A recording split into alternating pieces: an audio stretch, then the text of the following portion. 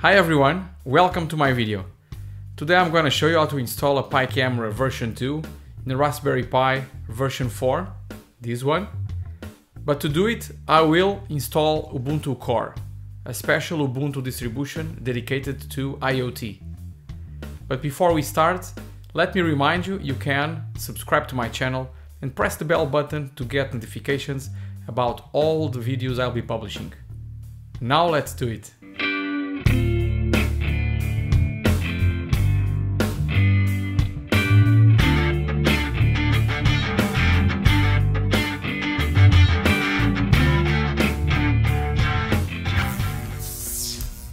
Okay, let's start by taking care of the hardware. As you can see, I have here my Raspberry Pi 4 board. I need to open it in order to have access to the camera socket. So I will have to get to the socket, the special socket dedicated to the flat cable. So this one I'll show you here inside.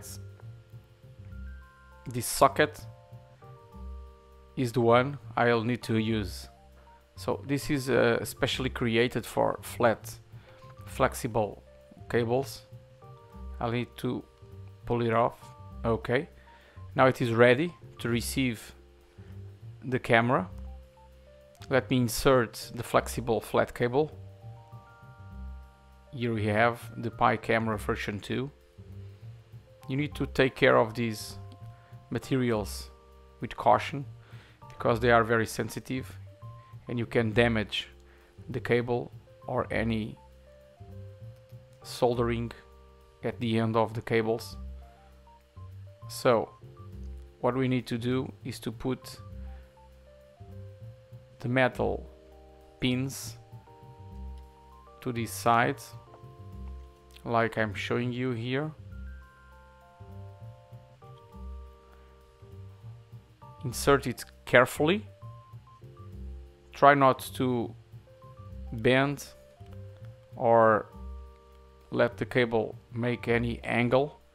It must go straight into the socket, and after you are done, you can push the connector down in order to get it correctly inserted and mechanically stable. Okay, so after that we are ready to take care of the software. Okay, you can download Raspberry Pi Imager software from Raspberry Pi webpage. Run it and choose OS. Scroll down to Ubuntu.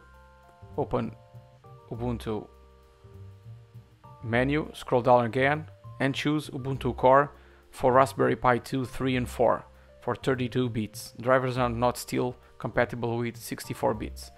Choose your SD card socket, press right, confirm, and now let me put my password to give right permissions.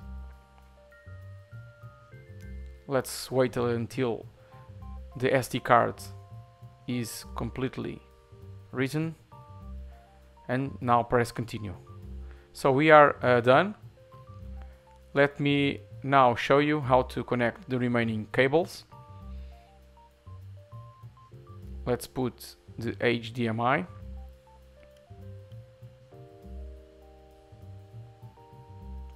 And the USB-C power cable.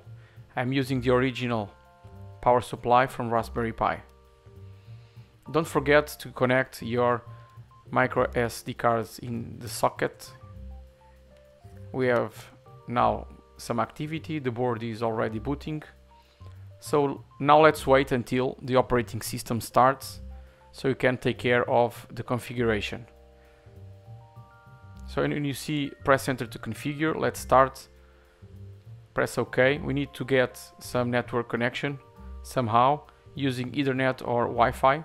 I'll be using my guest Wi-Fi connection at home. I will choose here to see the visible networks. My guest network is the one I'll be using. Let me put the password for this Wi-Fi network, and after that we will continue. We are done. Going down here also,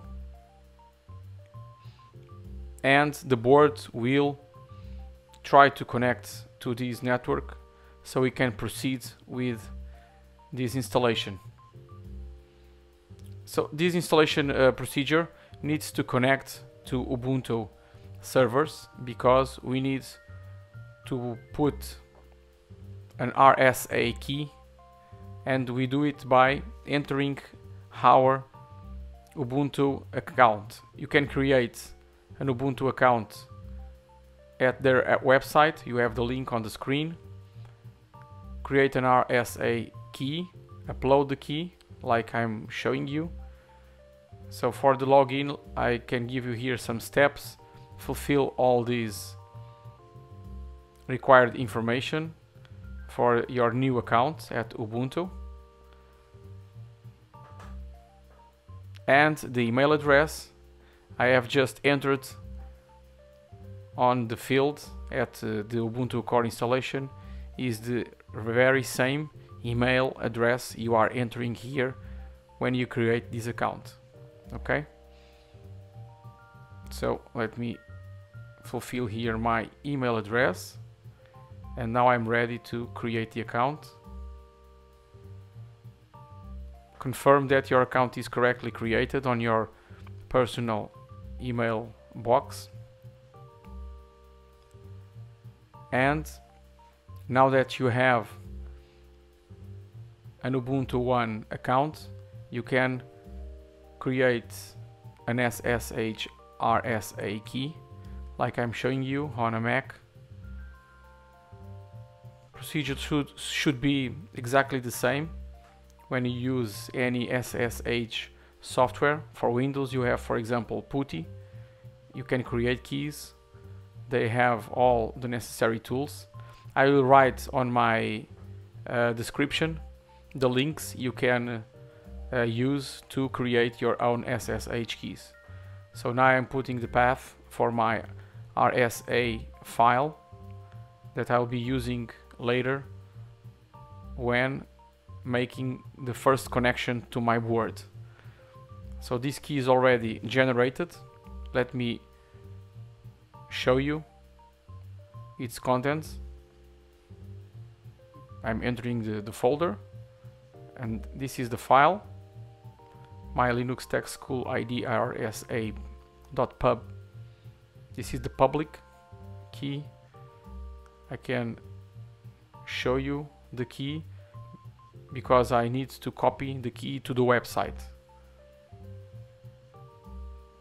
Okay, so I will select the key completely and copy paste here on Ubuntu One website. Paste here, import the key, and when you see it on the list, you can be sure you have everything you need. Now let me make an SSH connection. We are already inside the board. I am installing sudo snap install PiCamera -streaming -demo. I'm installing this software, and after that I need to check one thing. As you can see, we don't have port 8000 listening because we still don't have the hardware connected to the operating system. I need to activate the hardware, but for that I need to go to the boot folder /uboot, open the config file, scroll down to the end of the file and add a new line, start_x = 1. This will activate the hardware. Save the file and reboot. After you do this, wait a little bit until the board boots again, and grabbing your browser you can see the images. Let's do that. Now you see that I have port 8000 listening, so I can access the web page.